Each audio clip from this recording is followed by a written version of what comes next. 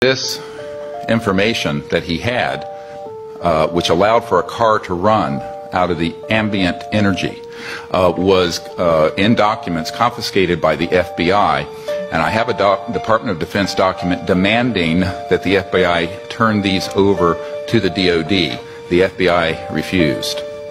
At any rate, science continues because the laws of the universe are in fact universal, and they can be discovered here or around Alpha Centauri or any place else in the cosmos. By 1928 and 29, T. Townsend Brown, as well as the Koloski-Frost experiment in physics in Germany, had determined that VHV, very high voltage systems, done in a certain resonant field, could result in so-called electromagnetogravitic effect, the lifter effect that has been described, which you see in UFOs. They also can create what's called a space-time bubble around an object so that you can correct for 1G. This is how these objects are traveling at multiples of what any aerodynamic physics would describe, and can make right-hand turns without killing the occupants.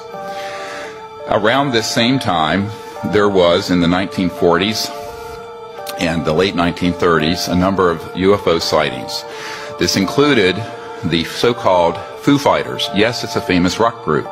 However, the Foo Fighters took their name from the reports of these objects seen in the theater of World War II that were flying around our aircraft. We thought it was a secret weapon of the Nazis. The Nazis thought it was a secret weapon of ours. There was Jimmy Doolittle, the famous general. His nephew is a dear friend of mine, and he has testified that General Doolittle was sent by FDR over to the European theater in World War II, investigated the Foo Fighters, and came back and told Roosevelt, and I quote, "They are interplanetary vehicles." So by then, there began a classified program, and which was augmented further by events, as mentioned, in 1941, and then, of course, the famous Roswell event. Those events led to, as Philip Corso describes, a reverse engineering program. As you all know from the famous Wilbur Smith document of 1951 from Canada, it talks about that flying saucers exist, but there's a high-level team headed up by Dr. Vannevar Bush that is studying the, quote, modus operandi of these vehicles. These were the most brilliant scientists, Edward Teller, Oppenheimer, and others, Hermann Oberth, amongst others, who were in this team studying how extraterrestrial vehicles move. In October of 1954, a key date I want the committee to remember, we have actionable intelligence from someone who has worked in the National Security Agency and has been in the vault. All of this went deep black because they figured out, at that point, gravity control. So since 1954, October of that year, we have not needed rockets, jets, internal combustion engines, and surface roadways between cities. I say this with authority that this is the case. Eventually, these breakthroughs in human discovery were complemented by the study of the extraterrestrial material that were retrieved from these events. And contrary to most people's thoughts, the Roswell event was actually a downing of an extraterrestrial vehicle by an electromagnetic system that was hidden in a radar dome that was switched on, and this is in an FBI document that I can provide for the committee and is on the flash drive given to the Congress. The result ultimately was that there were transdimensional physics that began to be studied that deal with the nexus between electromagnetism, energy generation, anti-gravity, and consciousness. And we have discovered that there is a nexus, and that in fact there are electromagnetic systems that have been developed that can interface directly with what we call coherent thought, the same way that you can interface with a system with lasers, which is coherent light, where you sync up all the wavelengths. Ultimately, these breakthroughs were paralleled with amazing developments in the biological sciences and the experimentation with cloning. And this began many years earlier than was reported from Dolly the sheep in Scotland. This goes a little beyond, I think, what this committee wants to look into. However, you need to understand that the technologies that we have, and we were discussing, are not theoretical. We have actionable intelligence that any committee in Congress or executive action can find regarding current operations. And I just want to go through a list of them very quickly, of these facilities and corporations for which we have witnesses who can be subpoenaed by the committees of the Congress. This was developed at the request of Congressman Christopher Cox of Orange County, with whom I met, and was later further developed for the briefing that we put together for President Obama.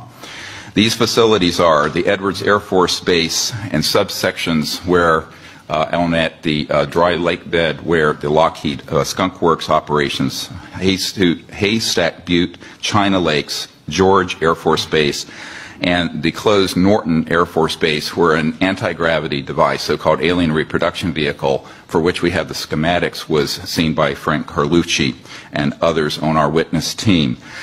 Tabletop Mountain and Blackjack Control. The aerospace facilities there are the Northrop Anthill Facility, Tejon Ranch, the McDonnell Douglas Llano Plant, Lockheed Martin Helendale Plant, and the Phillips Lab. At the Nellis Air Force Facility, so-called Area 51, no one calls it that. There's S4 and S12, Pahut Mesa, Groom Lake, and a number of sub-facilities. The most important facility is in Utah, near Provo, the Dugway Proving Grounds, all of which is underground, and the airspace above it is classified. There are no roads into this facility.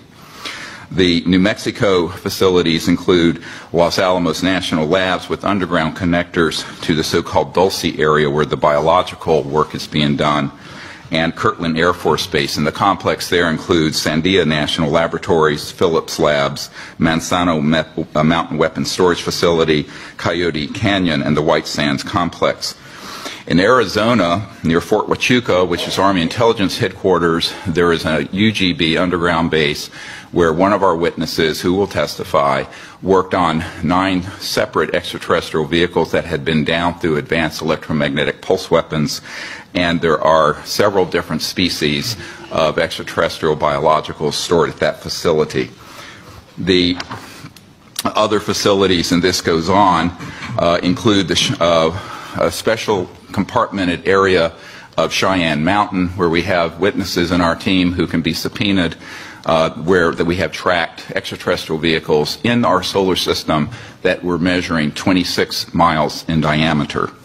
There are also facilities in Australia, a key one being Pine Gap, the so-called Alice Springs facility, which is mostly a U.S. Air Force facility, even though it is in Australia. I recently talked to the Deputy Prime Minister of Australia about this. Also, the Redstone Arsenal and the Marshall Space Flight Center. We have a scientist at the Redstone Arsenal who works under contract for IT&T, who have developed these transdimensional systems. He was under contract with my project to bring these energy devices out, and he was then threatened by a former CIA director and what I call the goon squad that went down there 3 years ago in March. This is just part of the information we have, and this information is on the flash drive given, then that you're all welcome to review. Thank you.